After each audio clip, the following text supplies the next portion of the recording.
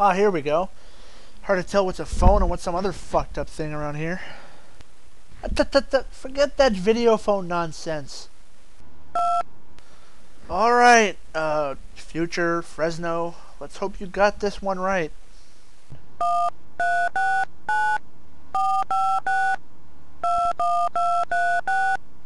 Well, I'm glad I took a little breather here to look around. This place is actually kind of interesting. Cute.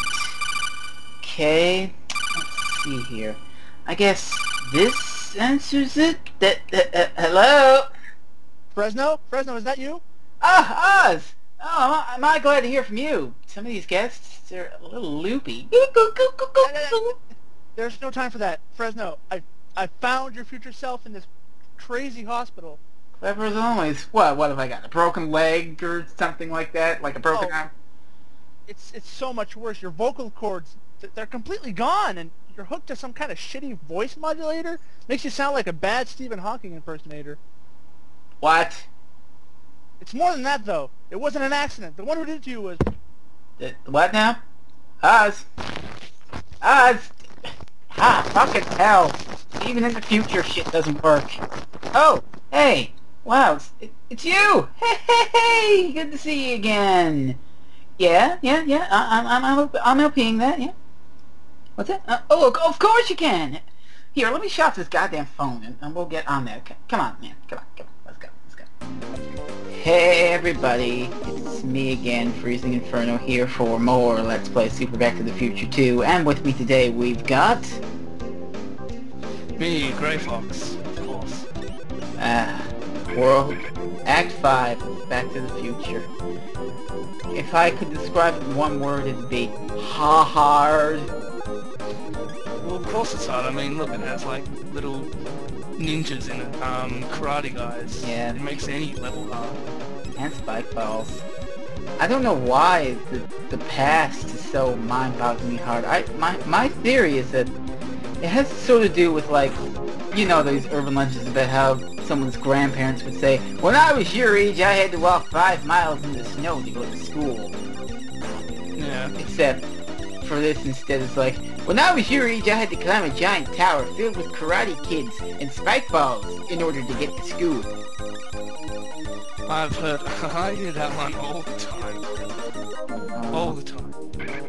Well, this game, startlingly, I cannot talk in the past, it seems. Or the future. I don't even know where I am anymore. The money has got me all fucked up with this past, future, present. It starts to get a bit confusing when you start, like, you know, losing track of what you did in this time and place, and yeah. Yeah, divergent... Time paradox. Oh, God. Time travel is just nuts. I also remember that time in the past when you had to ride on a platform that moved by itself along spike placement. Well, I never had to do that, but my parents told me they had to. Oh, the good old days. Yeah, that leads you up here, and then you do a nice little flip and grab a whole mess of coins. It's like, you know, that game where that they put you into like a sort of box with money in it, and then they turn on the air, but you know, better. This is fun, just bouncing between giant pillars of spikes. I noticed that they get higher as they go on. Is that to make it harder, or...? Yeah, that's exactly what it is. And now we come to the dick part. Balloons! Stupid face balloons. With people's faces. They hurt because of the goddamn fans, so try and do your best and flip so you can, like, get over there. Is there... did I see it? No. I thought I saw a power up there, but no, that's just my imagination. Yeah. Well, I wonder how past me is doing at the moment. Seeing that we're in the past. I don't know, maybe he's alright. Well, I know future me is doing good. Yay. I am now the President of Australia. Oh, wonderful. Of course, not very many people ran for presidency, probably because they were too drunk. Or probably because they ran on platforms and flipped into spike balls, god damn it. That as well. Alright, we'll be right back. So, hey, there's actually two platforms running around here. One going this way, one going the other way. The one going the way I took before slams you right into a spike ball. And this one leads you up top, where you have to, like, do a nice tricky jump onto a balloon, flip over, flip back on the platform, and then make sure to flip right back up there before, or else you'll have to do it all over again, and thank God we're done 5-1. Well, they definitely like to keep you on your toes in the past. On your hoverboard. Also... Oh yeah, on your hoverboard. And then Mr. Strickland telling Biff that his stupid sports almanac is stupid and hitting him in the face with the book. He looks very shocked that he was hit in the face. He was like he was expecting it in the balls or something. Yeah. Well, round 5-2 is looking for that sports almanac, and we're in a sewer?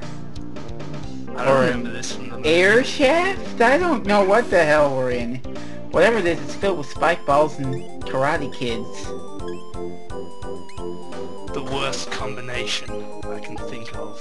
Oh, you ain't seen nothing yet. This is just...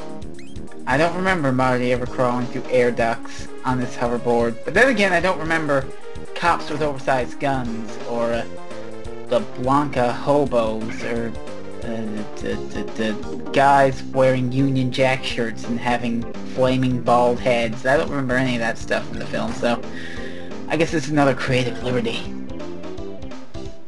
Well, I was thinking the future is a scary place if it's all like this.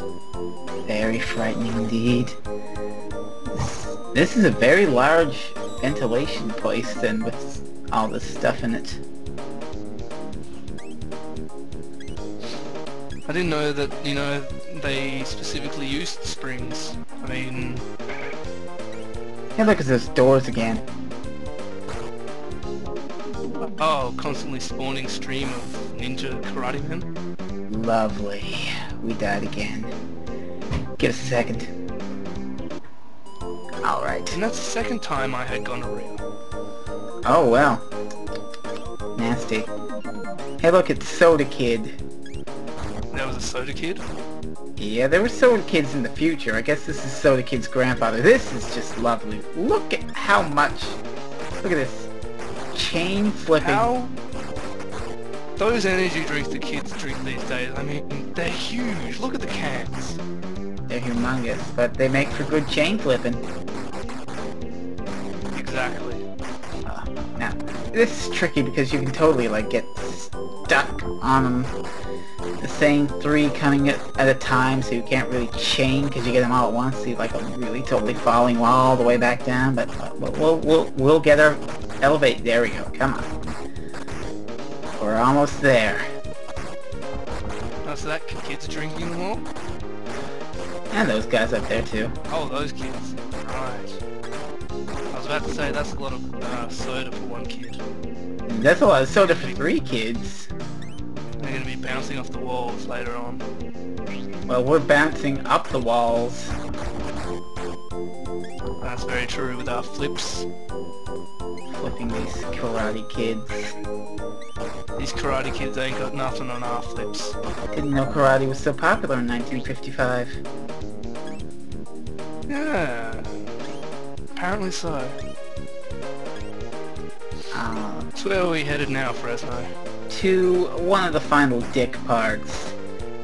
Hey look, it's blocks that disappear and reappear. This is probably gonna take a while, so I think we're gonna come right back after we get through it. 1 second. Okay, we're totally, like, almost there. Come on, come on. There we go.